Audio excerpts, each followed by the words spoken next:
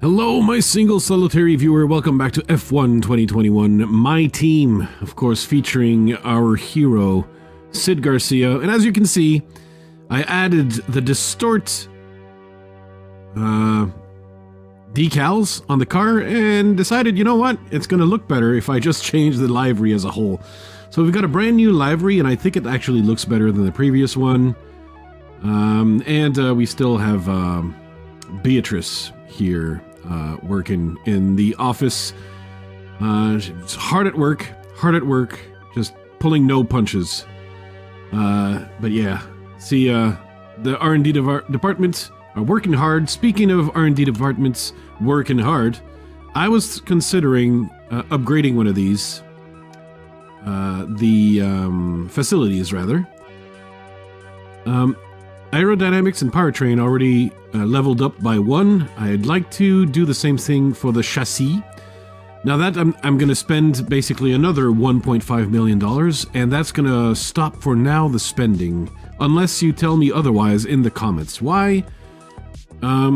Because I want to start building up some money so that we can offer, let's see, quickly at the driver market, so we can offer perhaps something to another pilot.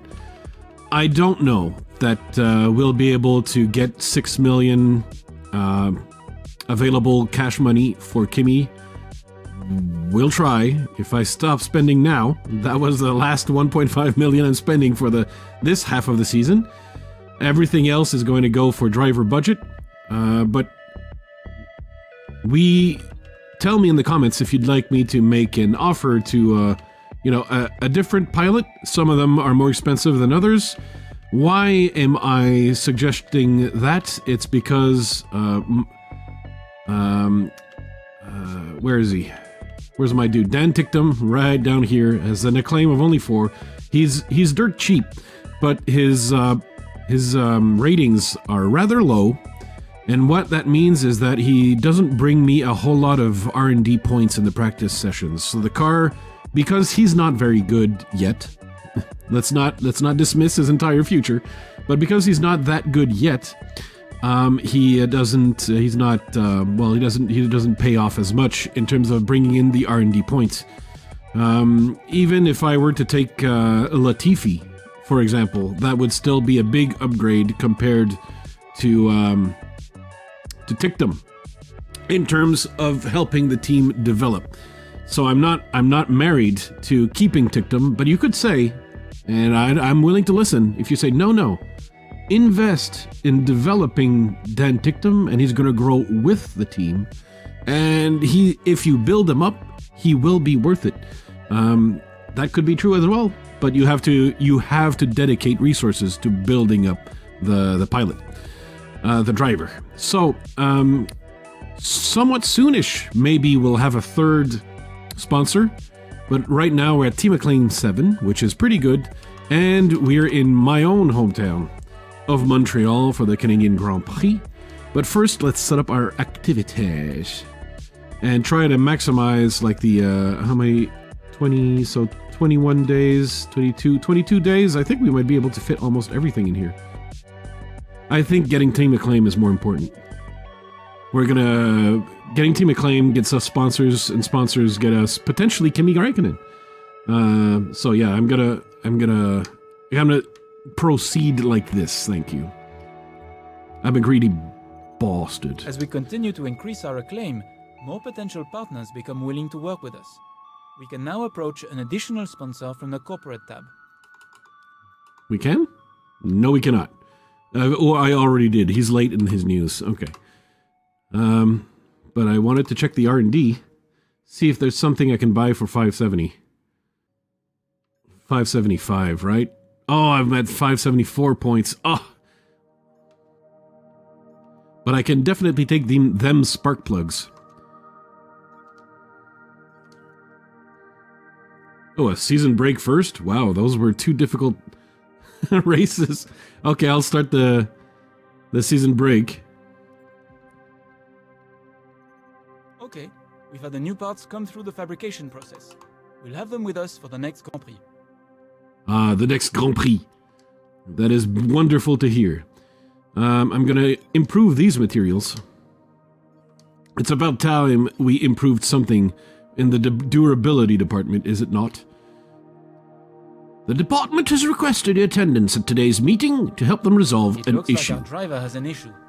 We need you to step in here. Alright, so Tictum feels they've been pushed especially hard recently. Oh yeah, especially after that like, week of rest. That was the difficult rest. And I have requested some personal time to give them a chance to recharge. Thoughts?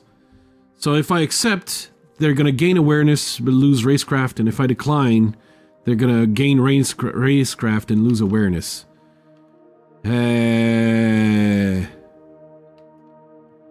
I'll accept. I'm such a softie. You handled that well. Thank you. Oh, did I? Because I'm sure he would have told me that I'd handled that well either way.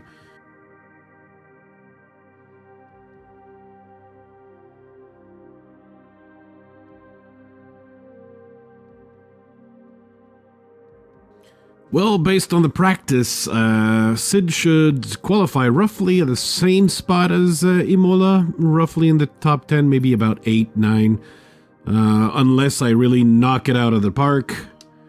And of course, Dan Tictum, lacking a little bit of skill, doesn't get a whole lot of R&D points. I didn't get a whole lot of acclaim because I touched a wall, and that does reduce your acclaim in practice.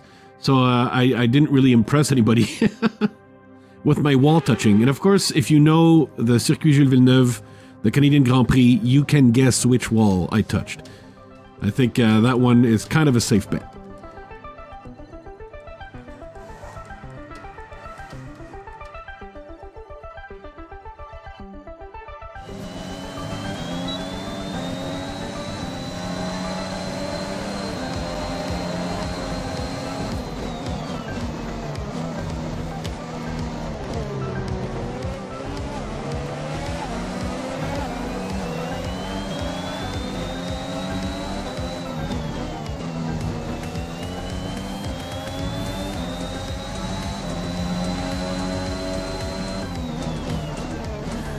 Leclerc boned me.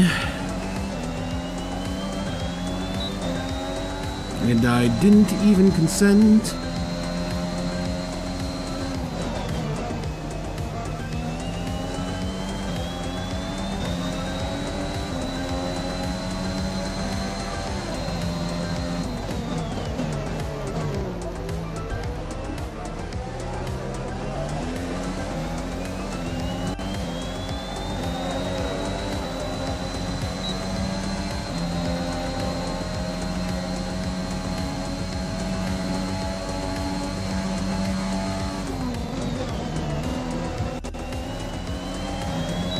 So since Leclerc did bone me, let's try another lap.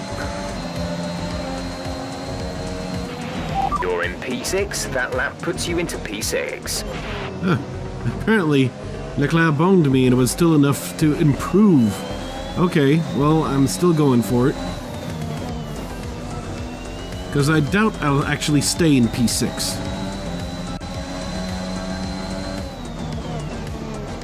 Once other drivers start logging in their final attempts.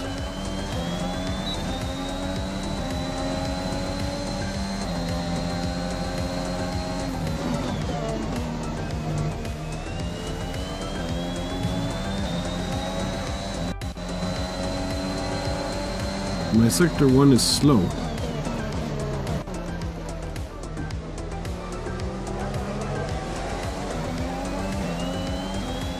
The sector 2 is adequate. Well, what about the sector 3? I don't think the pinhead, I didn't think I did great.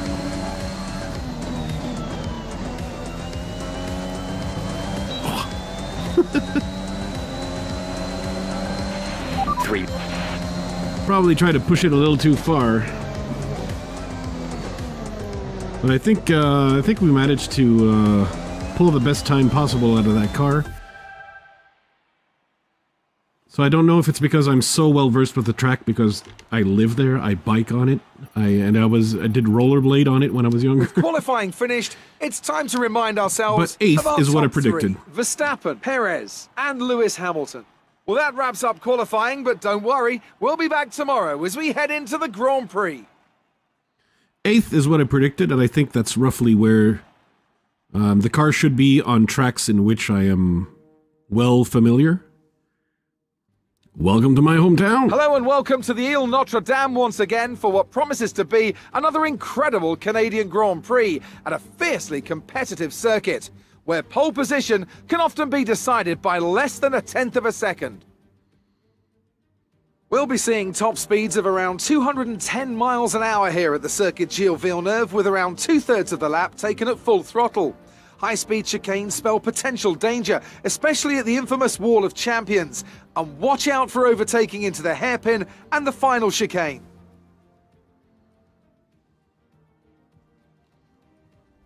And as always, a man with plenty of racing experience joins me in the commentary box. Today it's Anthony Davidson. Tell me, Ant, you're no stranger to surviving the melee of turn 1. So how do you keep out of trouble when there's so much going on around you? There are three main things to worry about there, Crofty: positioning, awareness, and discipline. First, you have to put your car in a bit of space and make sure you have room to react to what the others are doing.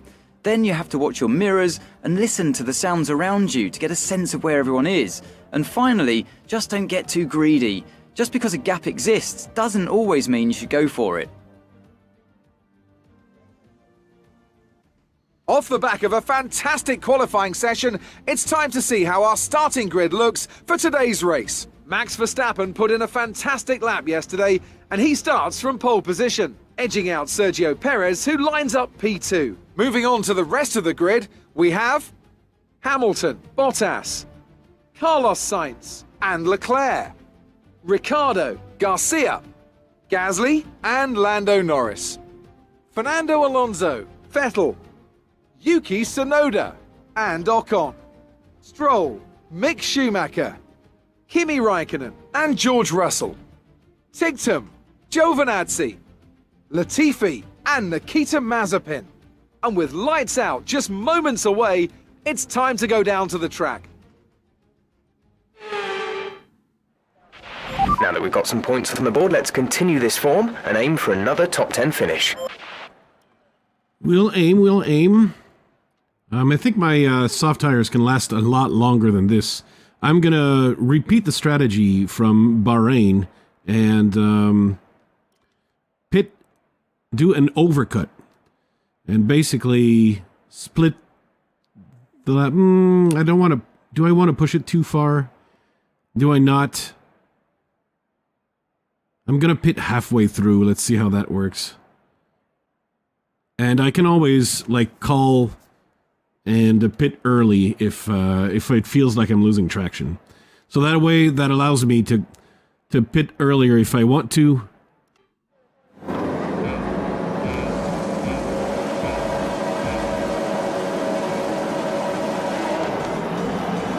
Did I mess up? Hoy, it looks like I might have. Oh, that's a little too rough and tumble.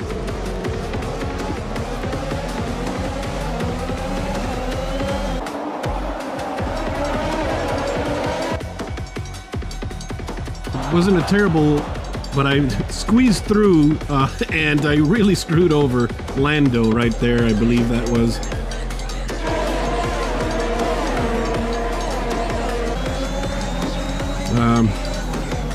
Yeah, I think there's some drivers who are not going to like me.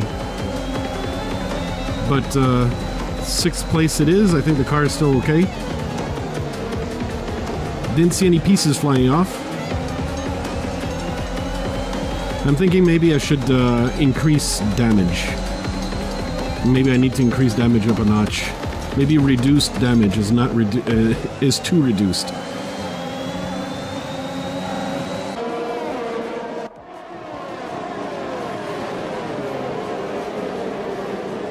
That was actually Danny Ricciardo sent to the back of the line. I feel like that's karma.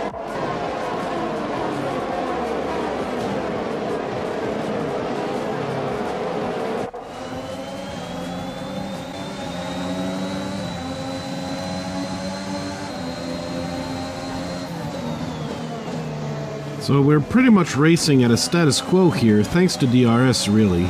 Because you can tell that Leclerc is actually a little bit faster than I am, and I'm just, like, basically being...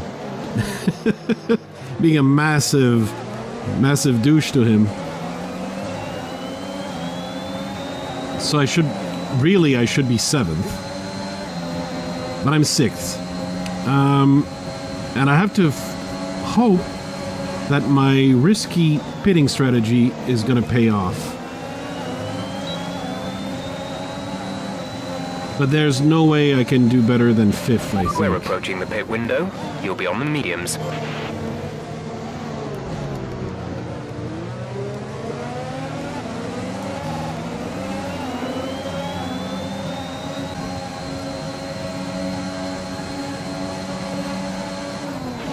Check your MFD for a new strategy option. Right, so Charles Leclerc decided to pit on this lap, as was my default strategy. Sainz is likely then to pit on the next lap. But I want to have a good eye as to where everybody ends up lining up. 5/10 a lap, 5/10.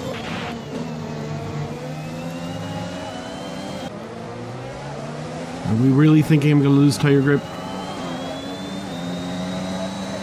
Are we really thinking that? It appears to be the case, but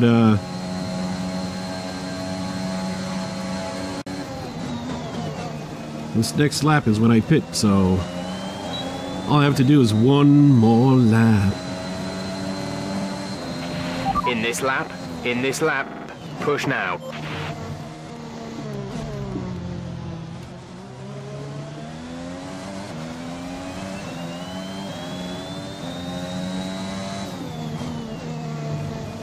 Dan is in the pits. Daniel is coming in for his stop. Right, come in at the end of this lap. Thank you. Because I think I'm not gaining as much as I thought. But I did get to do a whole lap in first place.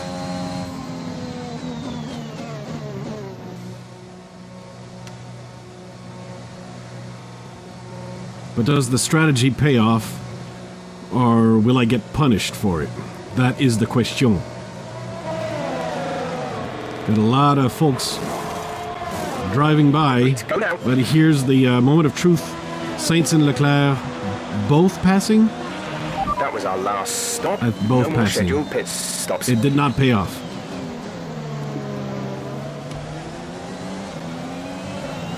Well, I'm still in front of Leclerc, so it didn't pay off. I wasn't punished either. It's just full-on pure status quo. But fortunately, I'm farther behind Sainz, so I can't DRS him. So I'm gonna have to defend against Leclerc without the possibility of DRSing myself.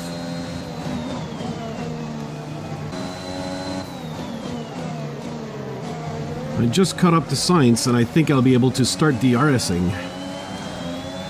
Behind him, there you go. There's a chance. I don't see where I could do a move, though. There's really not a whole lot of opportunities for passing. If you can't do it at the end of this straight,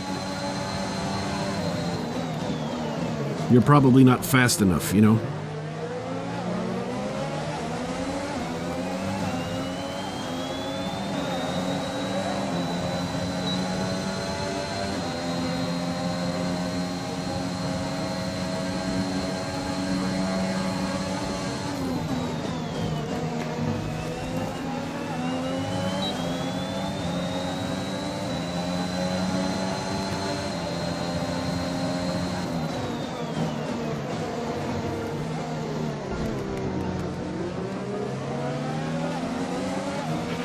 You're increasing the gap on the car behind by 0.5 per lap.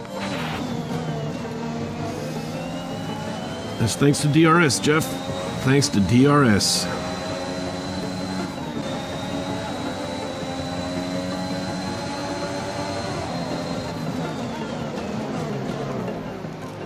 Come on, come on, come on. Nah.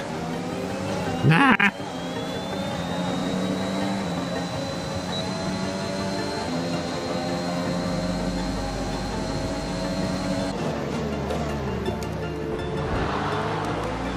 think I nudged him, dang it.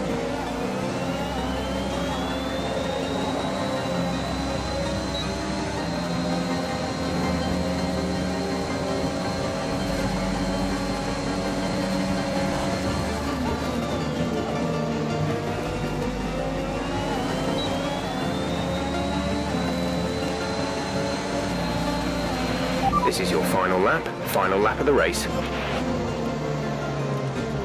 Oh, was that ever a dirty move? Can I lock it in? Oh. Look at the skill. That was actually very smooth. But then things turned ugly when he refuses to give up.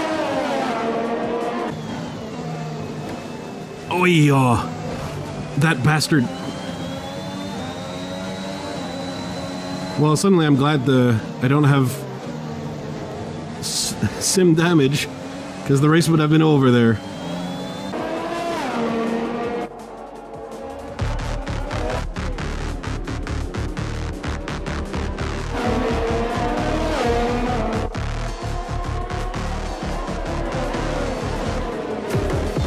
But he refused to admit defeat when I had clearly passed him.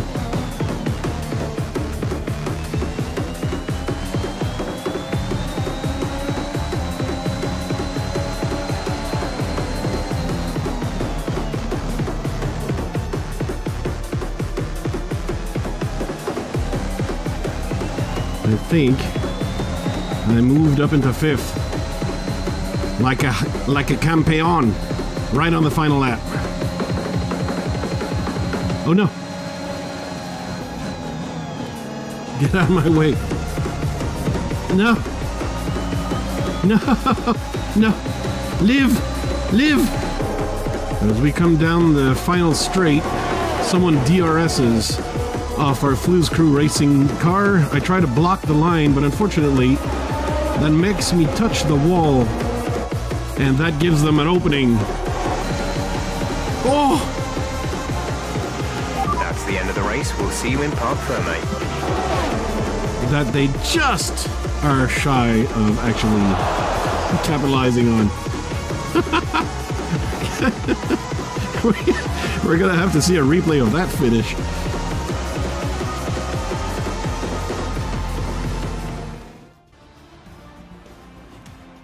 Lewis Hamilton takes over the lead of the Drivers' Championship after an excellent result. After an incredible day of racing, who was your driver of the day, Ant? Well, for me, it's got to be Lewis Hamilton. The multiple world champion may be the boring choice at this point, but you can't argue that he's a driver deserving of his reputation. It's time to see how things are shaping up in the Constructors' Championship. Mercedes continue to extend their lead. Meanwhile, Ferrari have improved their position.